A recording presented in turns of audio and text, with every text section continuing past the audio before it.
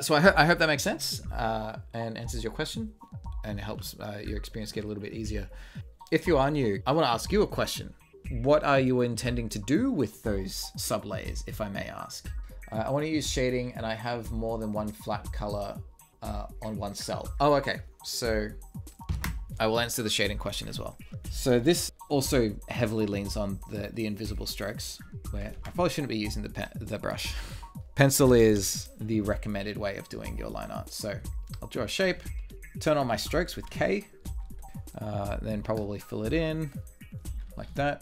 And then also underneath the paint bucket tool, you will find this one. This is the stroke tool, and this draws those invisible lines.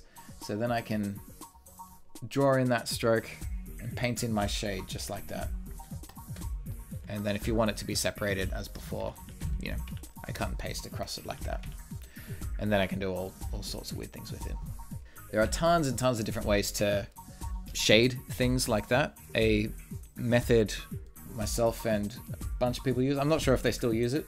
A couple of them are in the chat right now. Maybe you can tell me if you still do things this way, and that is to draw in their strokes with a different colored pencil like this. And then they'll fill it in either side. And then either, because you know, there'll be tons and tons of these strokes by the end. So then they select them all and then delete. Or even will double click that color and just lower the transparency down to 0.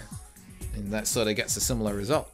I'm interested in your take, Tick Ink, because those are a bunch of different methods. What are your first impressions on hearing those? Does any particular method stand out to you more than the others? Does any of them look especially tedious or unattractive compared to the others? Can I use this method with the brush tool? Yes. The only real difference with the brush tool and the pencil is where those strokes go.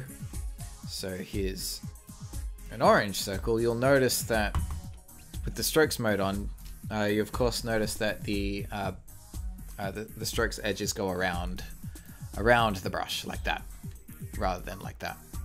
There is an edit center line now for the brush, so you do get a lot more wiggle room for being able to use it as your primary drawing method. So that should be fine. The only issue you're likely to run into using the brush as your main drawing tool is once things are filled like this, if I delete the edges, you'll notice that the brush tool leaves a gap because it's around the edges. Now, if I'd drawn that with the pencil, it would have just filled itself in because it's, you know, it's infinitesimally small. It's a stroke level of 0. Let's catch up a bit. Adriana agrees, says, yep, I still prefer that method over strokes. I never got used to using strokes for some old reason. That is in reference to using a brightly colored pencil in order to draw in the different zones for shading. I agree, actually. I really like using the pencil still for marking your shading zones. And that is because they show up on your onion skin. Invisible strokes don't. Sometimes I shade with strokes instead of pencil lines, so I'm forced to flip and not use the onion skin. Agreed. I lean a lot more on flipping now than I do the onion skin tool, ironically enough. It has been a frustrating experience, but your video on the foundations helped a lot. Thank goodness. I'm glad that video helped, because I know the foundations video is a lot. It's a lot of information packed into a really condensed space, and it also doesn't really... It's not a really practical video, like it isn't, hey, follow these steps and then you can make a thing. It's like, it's theory, you know, it's all the nerdy stuff. I'm really proud of that video because it's all of the things that, if you're willing to learn that stuff at the beginning rather than just wanting the instant gratification of making something cool, when you understand that stuff, it just makes everything so much easier. Thanks for watching. Consider following my Twitter for upcoming stream times and topics. Hey, maybe your question or suggestion or whatever will become a video topic of its own, like this one. Previous unedited full streams, as well as any relevant working files if there happens to be any, are available to my lovely patrons.